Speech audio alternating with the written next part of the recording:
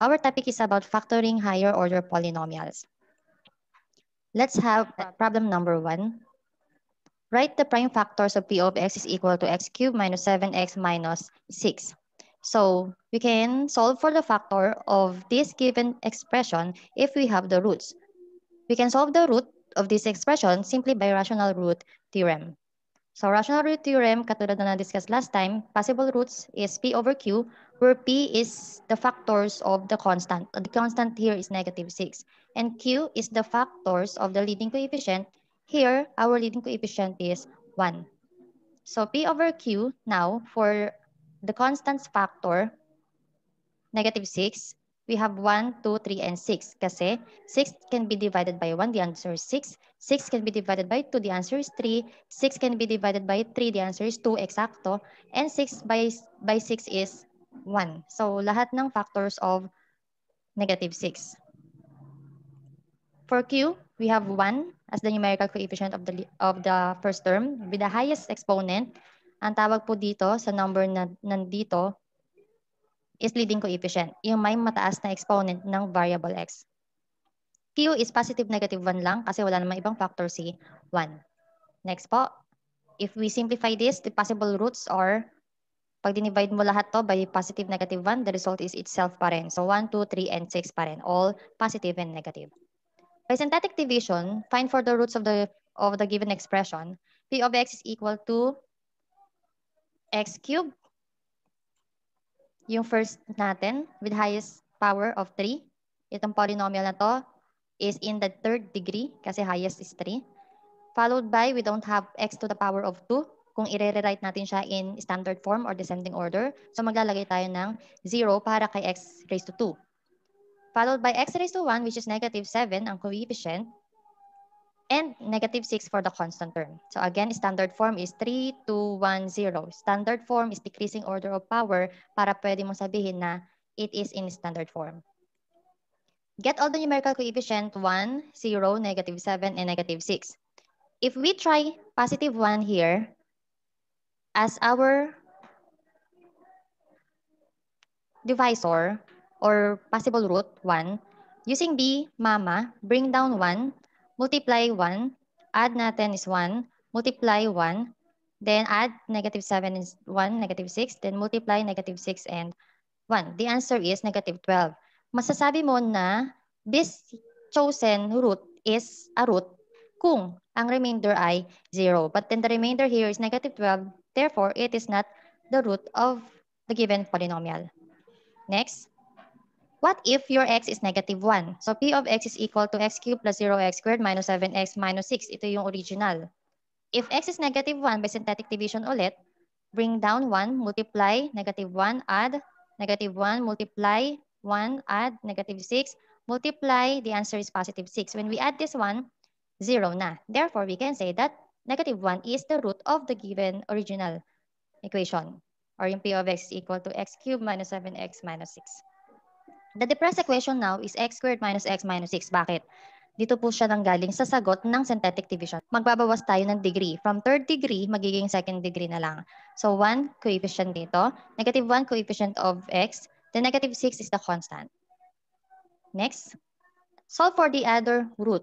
So ang natira is x squared minus x minus 6. Ito yon. By factoring, mas mabilis. Since negative 6 factors are 2 and 3, ano daw yung factor ng negative 6 na pwedeng ang maging sum ay negative 1.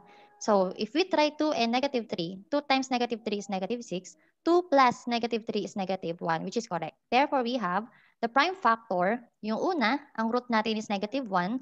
Pag kinonvert mo siya into factor, we have x plus 1. So, x plus 1. Then, the rest of the factor is x plus 2 and x minus 3. So, pagtatabi-tabihin lang natin, then, i-rewrite mo siya na equivalent dito sa original. Next example. Problem number 2.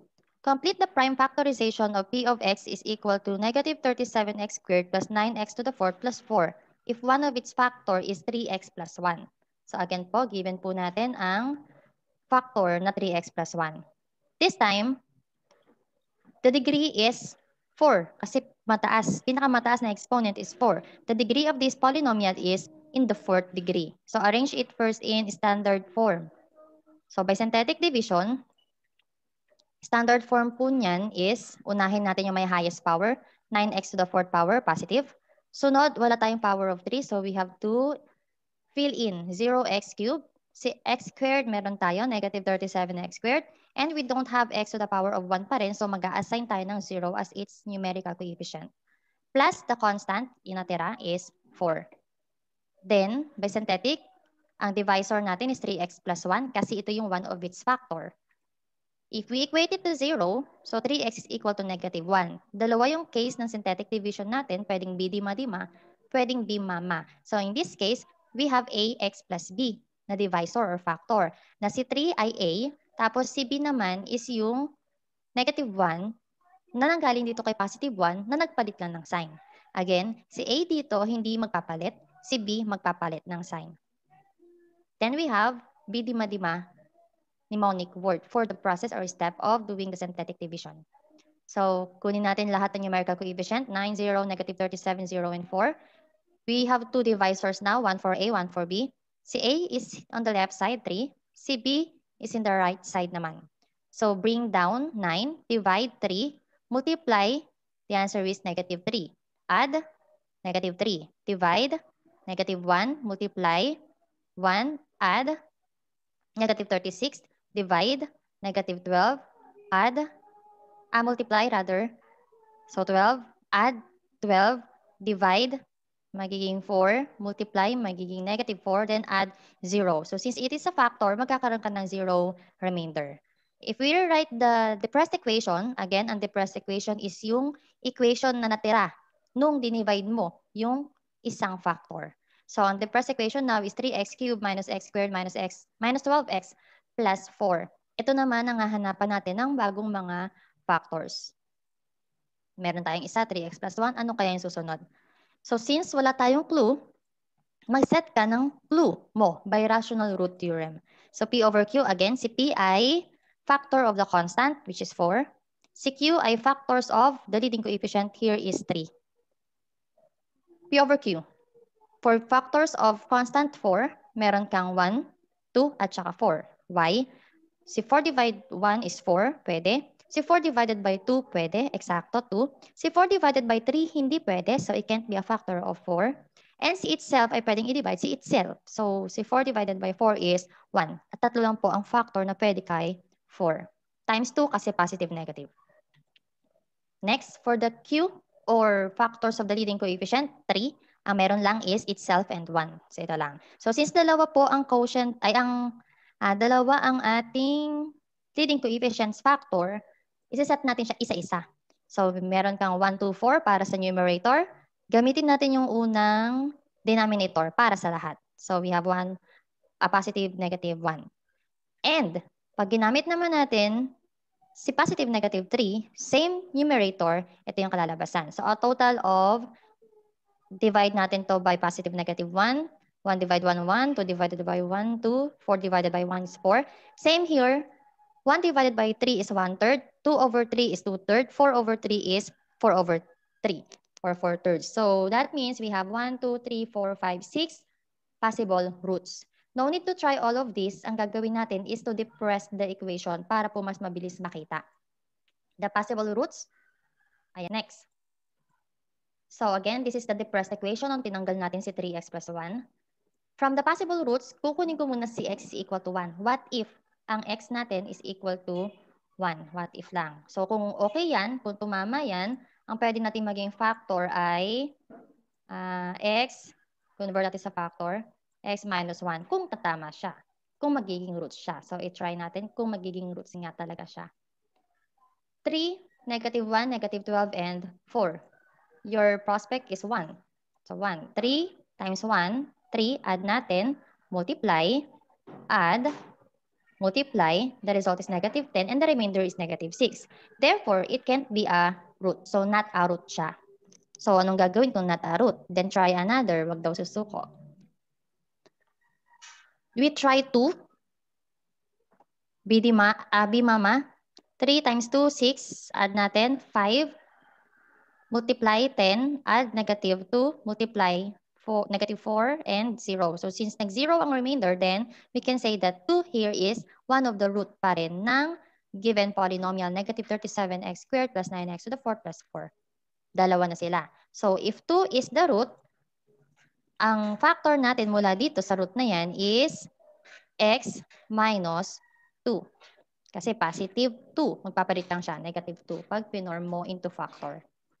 Next, the depressed equation now is 3, 5, at saka negative 2. So we have 3x squared plus 5x minus 2. Next po. From this depressed equation, try tayo ulit. Dun ka na, sunod-sunod na tayo para maubos sila lahat. So if x is equal to negative 2, 3, 5, negative 2 ang coefficient. 3, 5, negative 2 from power of 2, power of 1, power of 0. And your chosen root, possible root is negative 2. Tatry natin. 3 times negative 2 is negative 6. Add negative 1, multiply, then add 0. The remainder is 0, therefore this is another root. So kung another root siya, then we have another factor. The factor now is x, change the sign lang to convert. So x plus 2. Okay. If x plus 2 yan, then we have x minus 2 kanina, tapos may 3x plus 1 sa given, we have 3 factors na. If we rewrite it in the depressed equation pa rin,